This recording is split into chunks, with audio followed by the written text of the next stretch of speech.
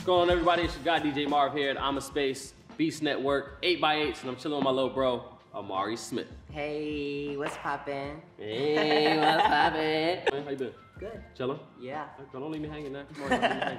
So what's been going on lately? Nothing. I just got back from Japan, actually. I was teaching, and yeah. Well, how many classes did you teach over there? I taught 5 classes. 5 classes. And how was that teaching in Japan? How's the language barrier over there? It wasn't hard, like as hard as you would think, because they like know most things like 5, 6, 7, 8, and like from the top. Okay. So I don't think it was that hard, but it was really fun and everybody was really nice. So. Cool. Okay. Yes. And how long have you been dancing? I've been dancing for 7 years. 7 years. Yes. And you're how old? 15. 15. Okay. Now, how long have you been dancing with Amari? I've been dancing with Amari like for sure, for like a year and a half. But I got on Amari back in 2013. But I just started dancing, so I didn't really know anything, so I didn't come out to LA as much. But then once I started progressing and becoming a better dancer, I started to come out to LA more. So then I was like in the atmosphere kind of more. Gotcha. Now, what inspired you, or what made you want to be a part of Amari? What made me want to? Oh goodness. Okay. What made me want to be a part of Amari is just like the atmosphere and the love that everybody has for each other, and we're always supporting, and everybody cares so much about each other and likes to give energy and support no matter what. Gotcha. Yeah. Now, Will or Janelle? What? Both of them. Gotta pick one. I can't. Have to pick one. Myself. Now, being a part of Amari, being a part of the family, taking classes here at Amari Space, you also had the opportunity to teach at Rotabilities Vegas, where you're from, Las Vegas.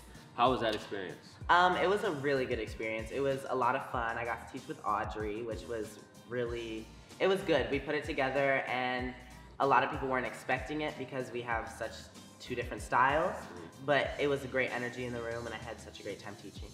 Gotcha. Word. So, if you could tell anybody at home anything inspiring, you know, something, if they're going through something personal, I'm sure we've all been through something personal, but how do you keep going? What do you do?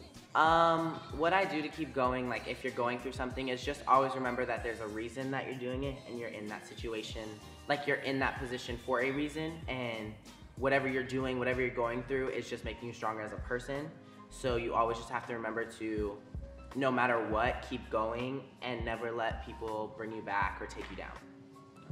All right, so who inspired you to dance? Well, my great-grandma inspired me to dance, actually, because when I was little, we used to dance around our house, and another person that inspires me is Will and Janelle, obviously. But it's like, they inspire me so much to the point where it's like hard for me not to think about them while I'm dancing. Like, they inspire me, they push me every time I'm around. They always are loving and caring, but they also push me so that way I'm growing in a position where they're not being too harsh, but they're also being very caring, and to the point where it's like, okay, like you got it. So it's like, they're just very inspiring people, and they've been through a lot, so it just shows that you can do whatever you want. Being a part of Amari now, have you booked anything with Amari? Have you been a part of any jobs or any opportunities outside of teaching in Vegas for Rotabilities?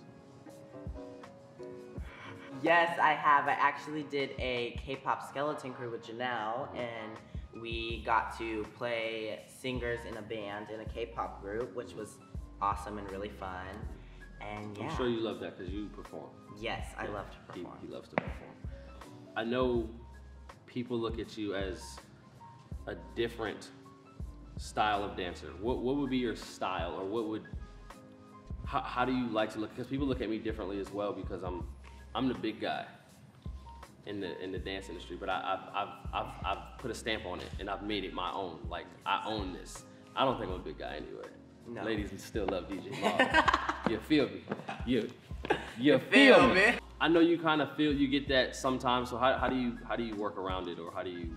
Well, a lot of people know me as the person who likes to go really full out and dance more on the feminine side a lot of the time, but I also know how to be masculine and dance masculine, and I feel like a way of me getting out of the feminine side is being able to switch back and forth easily without having to be like, okay, let me redo it. I can just go back and forth. And I feel like I put a stamp on being full out and performing and always having energy. And now I'm starting to put a stamp on other things as like, oh, he can do both. He can trick, he can do this. So just being very versatile is what I'm trying to stamp my name on. That's how you gotta do it. This big boy right here can flip. Okay. That's it, man. DJ Marv, Amari Smith, we appreciate you guys.